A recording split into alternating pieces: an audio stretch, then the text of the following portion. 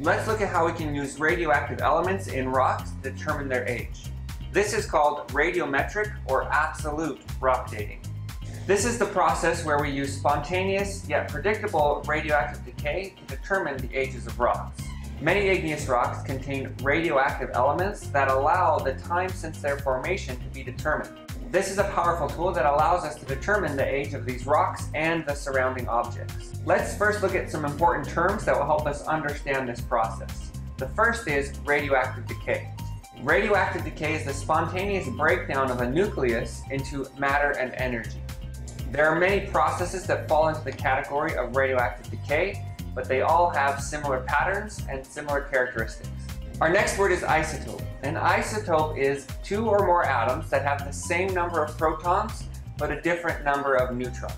Because they have the same number of protons, they are the same type of element, but because of the different number of neutrons, they have a different atomic mass. For example, we might have carbon-12, carbon-13, and carbon-14.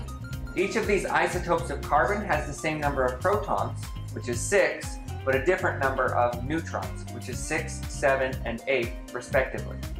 Next is a parent atom. A parent atom is the atom before it undergoes radioactive decay, which is followed by a daughter atom. A daughter atom is the atom after it has already undergone radioactive decay. Our final important term is a half-life, which is the amount of time it takes for half of the parent atoms to decay into daughter atoms. Now, every radioactive isotope has a specific half-life. For example, carbon-14 has a half-life of about 5,730 years, while uranium-235 has a half-life of about 704 million years. From these examples, we can see that the length of time of a half-life between elements can vary greatly, and it is dependent upon the specific isotope.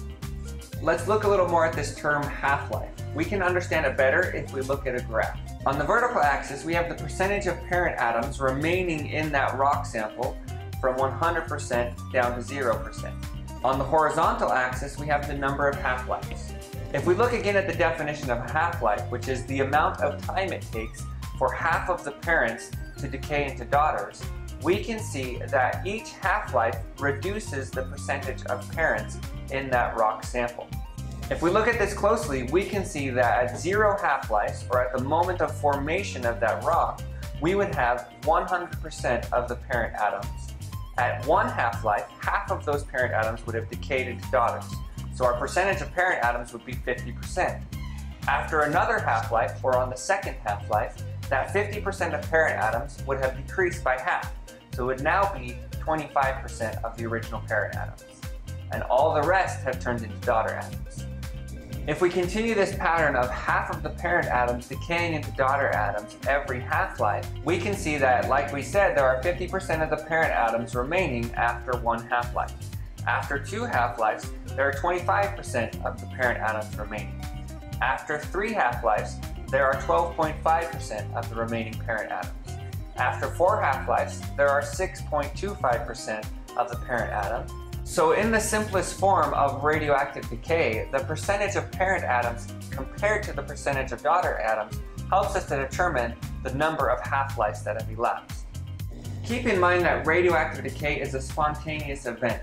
We cannot look at a single radioactive element and predict exactly when it will decay. But when we look at a large number of elements, it becomes a predictable pattern. Let's compare this to what's cited as probably the most common everyday random or spontaneous event. This is a coin flip. It's true that with any single coin flip, it's impossible to predict whether it'll be heads or tails. However, if we look at hundreds of thousands or even millions of coin flips, it becomes a very predictable pattern. The results will be very close to 50% heads and 50% tails. This is very similar to what happens in radioactive decay. Just like the coin flip, we cannot predict exactly when any singular atom will decay, but as we look at a large number of them, it becomes a predictable pattern. This pattern of half-lives, where half of the parents decay into daughters every half-life.